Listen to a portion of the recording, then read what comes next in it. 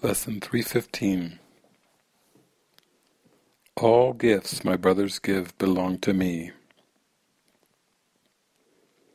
Each day 1,000 treasures come to me with every passing moment. I am blessed with gifts throughout the day, in value far beyond all things of which I can conceive. A brother smiles upon another, and my heart is gladdened. Someone speaks a word of gratitude or mercy, and my mind receives this gift and takes it as its own. And everyone who finds the way to God becomes my Savior, pointing out the way to me and giving me his certainty that what he learned is surely mine as well.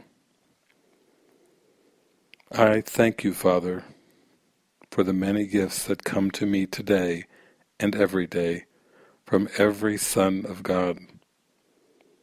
My brothers are unlimited in all their gifts to me.